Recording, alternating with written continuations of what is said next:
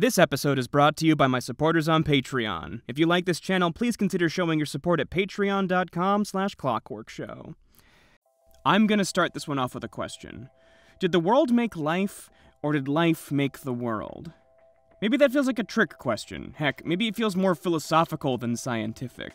But I'm asking this very specifically because of the way that we, human beings, think of ourselves and our place in the world as we hurtle through the early 21st century. We think of the world as this delicate, innocent place that we suddenly brutalized by our suddenly industrialized society.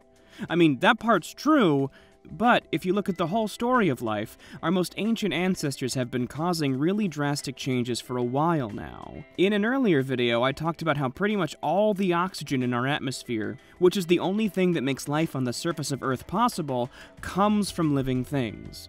20% of the air you breathe, and the only part of the air that actually matters to you, was gifted to you by a tree, fern, or most likely a cyanobacteria. Life did that. But this isn't the end of the story, because most of the rest of the air you breathe is almost completely worthless to you. And without some of your most distant cousins making it useful, life on Earth would have barely made it past the unicellular stage. Today, let's dive deep into the most underrated chemical process in the world.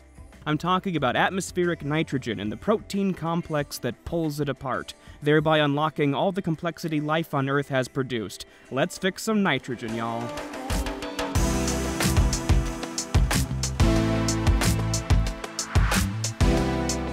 And if you think getting all existential and emotional about biochemistry is fun, I'd love it if you subscribe to this channel. Meanwhile, let's set the scene a little bit.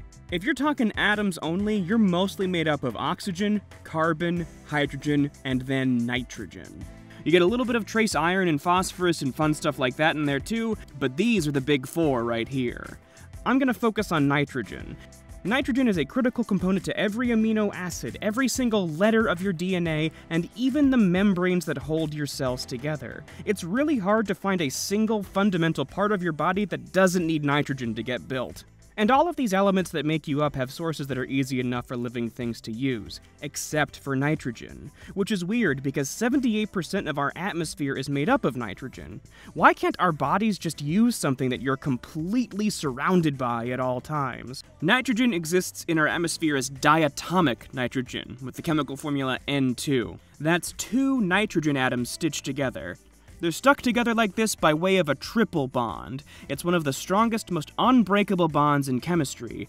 All of that nitrogen is completely unreactive, totally useless for life. So how are a bunch of squishy living things supposed to break into this and make it useful? And if the nitrogen in our atmosphere is so useless anyway, how do we have life in the first place? Well, there's forces on this good Earth that are powerful enough to make nitrogen actually useful. Two of the main ones are lightning and solar radiation. Lightning zaps its way through the atmosphere and is hot enough to burn this triple bond in N2. Most of the nitrogen would then stick itself back together, but since our atmosphere is round about 20% oxygen, odds are you'll also get some oxygen and nitrogen to combine to make nitric oxide, or NO, which can precipitate down and become useful for living things. So why do we need living things to fix this themselves? Well, honestly, this process was enough a really long time ago if you go back to the very ancient history of the Earth. But then, simply, evolution took its course and suddenly there was a lot of competition for nitrogen and nitrogen compounds. Evolution is slow, but if you give it enough time, it responds great to big pressures like this. So what did evolution make for us here? How can living things even come close to tackling this triple bond? I've shown you how bacteria and plants break water molecules apart in the past, but water is made up of weak, puny single bonds. We need way more power to break apart this diatomic nitrogen. So cyanobacteria and other nitrogen fixers evolved this beautiful little complex. Meet nitrogenase. You've got the iron protein on the left here, and the molybdenum iron protein on the right. Researchers shorten this to their chemical symbols. So after hours of research, I just called these the Fe and MoFe proteins, even though that's not even close to how you'd pronounce them in real life. You gotta make your own fun here at Clockwork HQ. Anyway, the iron protein here is where the party starts. This iron protein has places for ATP to bind.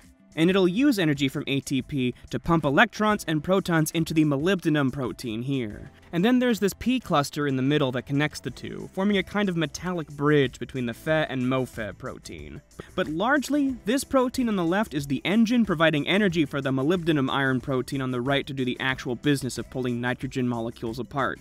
Now, breaking apart N2 takes an insane amount of energy, so for the mechanism I'm going to show you, it'll take 16 ATP molecules just to turn one N2 molecule into 2 molecules of ammonia and some byproducts. Here's the chemical reaction on screen. Notice how I said the mechanism I'm going to show you, and not like the mechanism. Nitrogenase is incredibly complicated, and since the process of fixing nitrogen is so complex and energy-heavy, we don't actually have a clear view of how it precisely works. We've got some really great proposed mechanisms that scientists are working to prove out, but it'll take more research to show definitively what this mechanism is. I'm using the mechanism outlined in this paper, but I'm linking a bunch more in the Twitter thread where I cite my sources.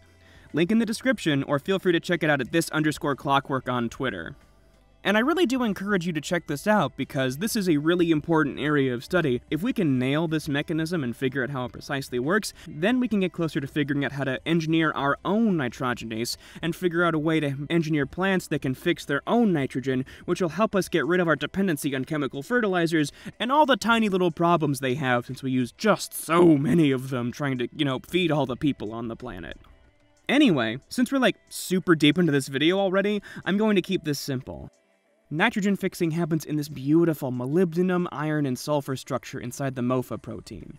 Every time an electron and proton gets pumped into this structure, it changes a little. There are 8 total steps to this mechanism, but I'm going to fast forward through the first 4 since all they do is add 4 protons to this structure, setting up the conditions where N2 can actually have a place to bond, which is right here on this iron. Remember, N2 is just incredibly unreactive, so we have to make this cluster really energetic before we can even invite this boring old molecule to the party. 2 of these protons are kind of stabilizing the structure, while 2 more are forming the business end of MoFe around this one iron atom, which is the atom that N2 is going to associate with. And now, we'll get to the really chaotic part. Hang on tight. Our iron complex is just going to keep shoving protons and electrons into the structure until something happens. The iron atoms are going to keep nitrogen stable while a 5th proton enters the complex and makes NH2 down here. That's almost stable, but remember, we're trying to take care of all 3 slots of this triple bond. Hydrogen can only ever take 1 slot, 1 bond, so we need to keep everything stable until proton number 6 shows up, making a second H2. Rocket nerds will look at this and realize we've made hydrazine, which is an incredibly dangerous chemical sometimes used as a rocket fuel. That's cool for explosions, but less cool for biology. So nitrogenase keeps more protons coming. Proton 7 bonds up here, finally making 1 molecule of ammonia, that's NH3. That molecule is free to leave and will go on to get turned into DNA and proteins and Lord knows what else. Meanwhile, we've got this extremely unstable NH2 here, right up until an 8th and final proton enters our cluster and completes the last ammonia molecule, and then resets the whole cycle. The cool thing about nitrogenase is that, because of this structure, the iron protein over here can just keep pounding away, constantly pumping electrons and protons into the molybdenum iron protein. If there's no nitrogen around, the whole complex can just reset after step 4, which is why this intermediate is called the Janus intermediate. They can go forward or backward from here. This is what makes studying biochem cool after a while. Sure, this is an incredibly complex structure with steps so convoluted that science is still having a hard time sorting out their finer details, but at the end of the day, what we have here is a structure that just keeps poking protons at N2 molecules until they turn into something useful. At the end of the day, life has a very simple and limited set of rules it can follow, but thanks to billions of years of evolution, those rules can have complex consequences. But just keep watching this mechanism a few more times and think about what I asked at the beginning. Did the world make life, or did life make the world? The answer really is both. Life is an evolutionary process, and therefore uses whatever chemistry is available to it. That's why you see biochemical systems that are just direct copy-pastes from other ones. Life just works, and therefore only uses what already works. So for a while, the world had enough nitrogen for life to thrive, but eventually there was enough pressure for life to figure out its own way of fixing nitrogen. Life is constantly iterating and changing the world around it a little and iterating again. Life on Earth has been changing Earth since the very beginning, and now, with us, it's just happening at a rate that's unfathomably quick, at a rate that evolution simply can't keep up with. But I don't need to get into the specifics of that. I think it's really important to see evolution and our place in the world as more of a partnership than anything else. And I hope nitrogen fixing is a way for you to see that we've been terraforming this world for quite a while now. I really appreciate your time. Thank you so much.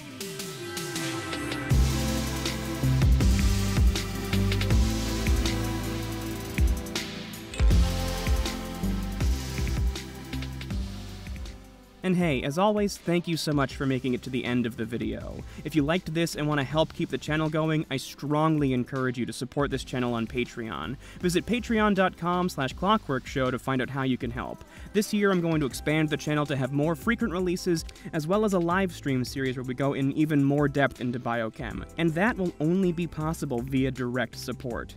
Another way you can help is by sharing this video anywhere and everywhere if you liked it. That helps me appease the algorithm gods and keeps pushing the momentum forward. I would like to also point out that this video was inspired by a comment I got on a video I made last year where I very quickly glossed over nitrogen fixing. If there's something you want me to cover, comment about it below. I clearly can be bullied into making videos you want. Like I said before, nitrogen fixing is a super complex topic, and I strongly encourage you to check out my sources and supplementary materials over at @this_clockwork on Twitter. Link to the sources thread in my bio. As always, these videos are only good because of the support I get from the incredible community over at BioCord. Are you a life sciences professional, student, and/or enthusiast looking for the best life sciences community on the internet? Be sure to check out BioCord over at discord.gg/biology. Either way, thanks so much for hanging out until the very end here. As always, I like to leave you with peace, love, and molybdenum. Everyone be well. Thank you so much.